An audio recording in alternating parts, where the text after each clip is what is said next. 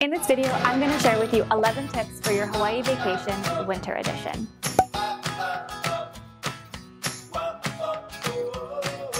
For more Hawaii videos, make sure you're subscribed and click that notification bell so you're alerted every time we post a new video. Aloha, I'm Mariam and this is Yes to Hawaii. We make Hawaii videos, take the guesswork out of planning your trip. As always, I'll leave timestamps in the description box below, so feel free to skip around the video for the parts that you came here for. If you're new here, hi, I'm Mariam. I work full-time as a concierge here in Waikiki and I make Hawaii videos to take the guesswork out of planning your trip. From here, I'll refer to the winter season as the months of December, January, and February. Let's get into it. Over the past few weeks, I've actually heard quite a few of these horror stories happen here in Waikiki, so I wanted to make this video to share this with you so it doesn't happen to you on your vacation. Tip number 1, holiday hours and weekend hours are important to note. In general, it's always best to book any tours or excursions early. And the reason for this is a lot of tours and activities will typically cut off their manifests the day before if there's an early morning pickup. So for example, if there's an island tour with a pickup at 8:15, it's highly unlikely that at 8 o'clock you'll be able to come to your concierge desk to book a tour to leave for 8:15. Similarly, concierge desk hours and tour company hours are not the same. So for example, your hotel concierge desk may be open 8 a.m. to 4 p.m. 365 days a year. The reservations desk that the concierge is calling to make your reservations may not have the same hours. Some tour companies close early on the weekend, so if your concierge is trying to call to make a reservation, even though he or she may be there in front of you,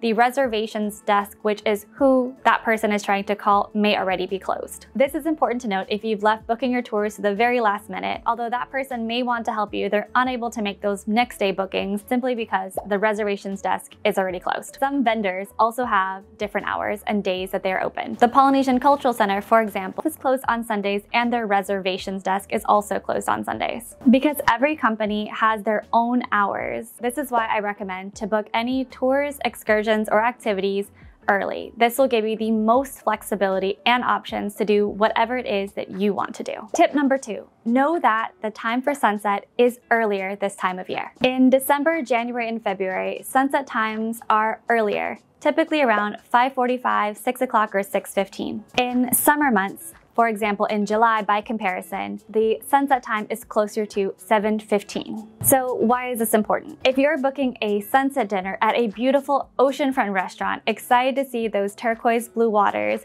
but you've made your reservation for 7 p.m. in December, you won't see anything. It'll be pitch black. For winter season, December, January, and February, I highly recommend that if you're planning on booking a sunset dinner and you want to see those ocean views, book it for an earlier time, closer to 5 or 5:30. A perk to an earlier dinner time, in addition to seeing those gorgeous views, is that most restaurants will often have a happy hour, for example, for reduced price appetizers or beverages. Similarly, if you're out hiking, you want to make sure to hike earlier in the day. Morning is best. You always want to hike with a buddy, and you want to avoid starting hikes later in the afternoon, especially this time of year. Starting a hike in the late afternoon on a long, unfamiliar trail, especially when sunset is earlier, could mean that it will get dark while you're on the trail. Again, hiking is best done in the morning when there's plenty of daylight. Tip number 3, know that winter season is actually our rainy season, so plan ahead for any tours or activities. In December, January, and February, it is our rainy season, so we will get more rain than we do in the summer months. However, it doesn't rain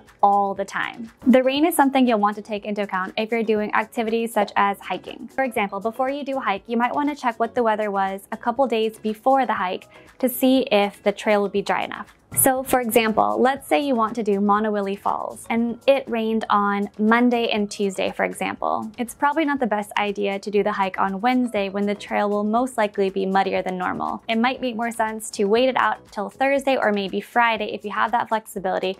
That way the trail isn't as muddy. Now, for most people, this might not matter, but if you're hiking a different trail or perhaps hiking with children, it might make more sense to be more cognizant of the weather and how it affects hiking trails. Similarly, if you have weather-dependent activities, I definitely recommend booking those earlier in your stay rather than waiting to the very last few days. For example, most luau's are 100% outdoors and weather-dependent. So for example, you're here for a week. It might make more sense to schedule your luau perhaps the third or fourth day that you're here, rather than waiting till the very night before you depart. This way, on the off chance that your luau gets canceled because of rain, you have a few more days that you can reschedule the activity. But if you leave it for the very last night of your stay and it gets canceled due to weather, you'll get refunded most likely, but you won't get to go. However, not to be a complete dream crusher, just because your activity cancels due to weather, it doesn't mean you're automatically rescheduled. Typically, you'll be rescheduled as long as there's space. A good example of this is the old Lahaina luau on Maui. It books up months in advance. So if the week that you're here, the luau cancels because of rain, unfortunately, if they don't have any space for reservations for the next month or two, you'll get refunded. You just won't get rescheduled. So for this reason, it's always good to have a couple backup activities just in case your first choice activity cancels. Tip number 4 is to book ahead, especially if you're traveling with a large group or family. December and January holidays can typically be busier, as you can tell with the increase in room rates. I'll often see family reunions where guests will come to Hawaii as a main meeting point from different states or different countries to celebrate Christmas here on the island. If you're 4 or 5 families traveling together, for example, making a group of say 20-25 people, definitely make sure to book your activities ahead. A really good example of this is the Hollywood movie sites tour at Kualoa Ranch. Let's say you wait until a few days before you want to do the activity, but unfortunately they don't have space for a group of 20 to do the Hollywood movie sites tour. Yes, you might still be able to do the tour, but you'd probably have to split up. So 5 people at the 9 o'clock tour time, 4 people at the 10 o'clock tour time, and so forth. If you want to be in the same tour group together, the best course of action is to always book early. Again, I'll say it once and I'll say it again. Booking early gives you the most flexibility, especially if you're traveling with a large group or family. Similarly, at Kualoa Ranch, for example, if you wanted to do 2 different tours there, if you book early and you book ahead, you have more flexibility in the wait time. So for example, let's say you have a tour that you want to do at 9 o'clock in the morning, and there's another tour that you want to do and it's at 11 o'clock in the morning. That back-to-back timing works out best, so there's minimal wait time for you in between tours. But if you wait till closer to the date of the activity, maybe those 2 tours only have availability at vastly different times. So for example, the Hollywood movie sites tour may be available at 9 o'clock, but the zip line that you want to do isn't available until 2 o'clock. That means a 4 or 5 hour wait time in between tours. So you can still do the tours that you want to do perhaps, but the wait time will vary wildly. So again, book ahead, book early, give yourself the most flexibility to do the best activities that you want to do in your first choice dates and times. Tip number 5 is to know that there have been changes over the past few years. The most common question that I get asked at least a few times a day is how to get to Diamond Head Crater. Now the very next question I ask when someone asks me how to get to Diamond Head Crater, which is a hiking trail,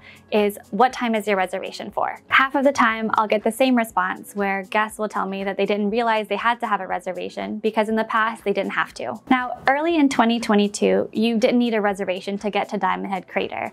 You would just walk in anytime between 6 a.m. and 4, pay the $1 admission or $5 for parking, and that was that. However, as of May 2022, there is now a 100% online reservation system. You go on the state's website, pick the date you want to go, it'll show you a list of available times. You'll pay the state $5 for entry or $10 for parking if you need parking as well. And from there, you'll get a confirmation email, and that's what you show the box office at the arrival. The system is really smart. It better manages trail capacity. And if you think about it, if you have hundreds of people who are paying cash to get inside Diamond Head Crater, imagine the wait times. Not too long ago, you could also do credit card only, but even that, there was a wait time for the kiosk. Now with this, everyone prepays ahead of time. All they have to do is show their confirmation email when they get to the check-in office. Early morning time slots book out the fastest. 6 a.m., 7 a.m., 8 a.m., those are the most popular. While you can do the hike later in the day, keep in mind that the hike doesn't have any shade at all. So choosing to hike at 12 p.m. or 1 p.m. is typically the hottest times of the day. If you're a Hawaii resident and you have a Hawaii state ID or driver's license, you don't need to pay for the reservation and you can just go. Tip number 6, plan to arrive early if you're trying to visit North Shore. This advice is particularly useful if there's a surf competition going on. Typically, when there's surf competitions going on, parking at the beach parks is free, but because it's free and because it's limited, you could be circling for quite a while looking for parking. If seeing the big wave surf is something that is important to you, make sure to give yourself a little bit of buffer time to actually find parking on the day that you want to go. Tip number 7 is to double check and know where your activity or tour is in advance. I met someone the other day who had booked a North Shore zipline and unfortunately did not notice that their ticket did not include any transportation, they hadn't booked a rental car, And from Waikiki, this particular zip line was about an hour to an hour and a half drive away. Their check-in was at 10 o'clock, their tour started at 10:30, and by the time they were in front of me, it was already 9:45. Even though they rushed, it's very unlikely that they made the check-in time. Speaking of North Shore zip lines, you can also check out this video if you're curious about it. I've already made a video on the North Shore zip line, and spoiler, I really liked it. Tip number 8 is to give yourself ample time to get to any tour activity, excursion, check-in, anything that you need. Always give yourselves ample time. I myself was driving to a zip line over on Maui. I had missed the turn where you're supposed to turn left to check in. I had to drive about 3 to 4 miles down the road before I found a good place that I could turn around at. Luckily, as always, I always give myself an extra 15 to 30 minutes ahead of time for any check-ins, so I wasn't rushed. However, if you literally only go from the time that's given at Google Maps, this could be a stickler point, especially if you miss a turn. Now, traffic is a very real thing on Oahu.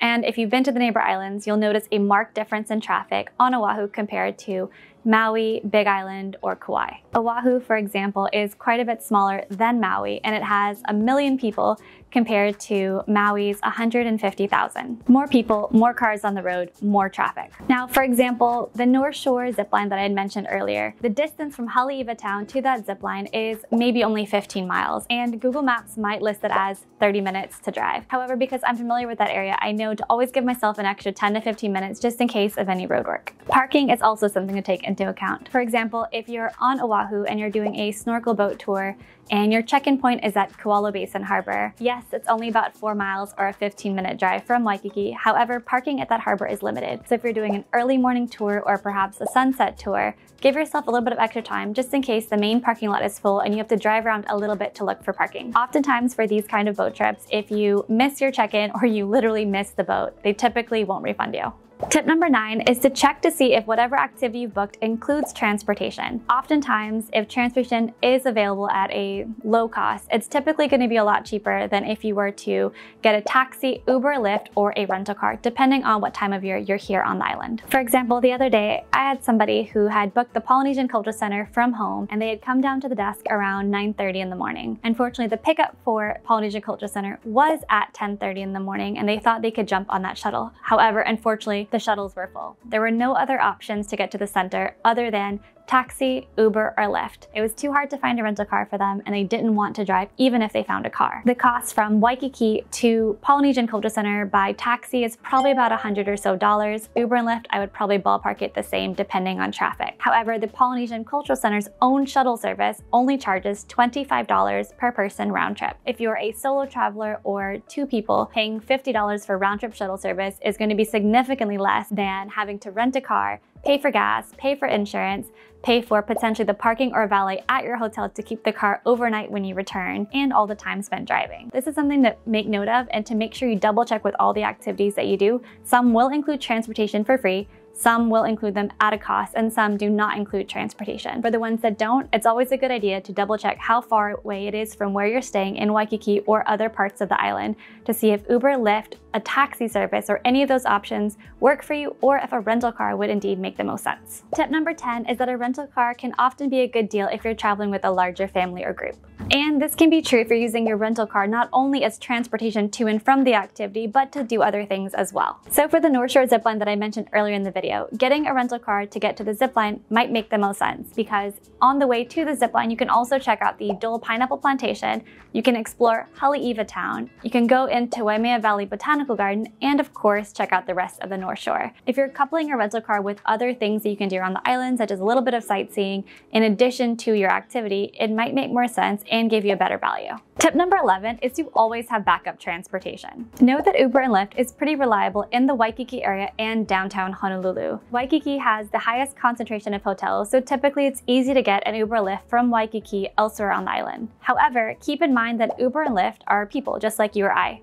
So if there aren't any drivers in that specific area where you are, you're kind of stuck. The same can be said for specific times. Over Halloween, there was an event called Hullabaloo in Chinatown. So for this specific event, Uber or Lyft, it would normally cost about $20 to get from Chinatown to Waikiki. However, for this specific event, because of surge pricing and less drivers, more demand, it would have cost $60 to go just about 5 miles. Now, surge pricing isn't something that's unique to Hawaii. It can happen in many cities depending on the demand of drivers. The Cab is a popular taxi service, and their phone number is easy to remember.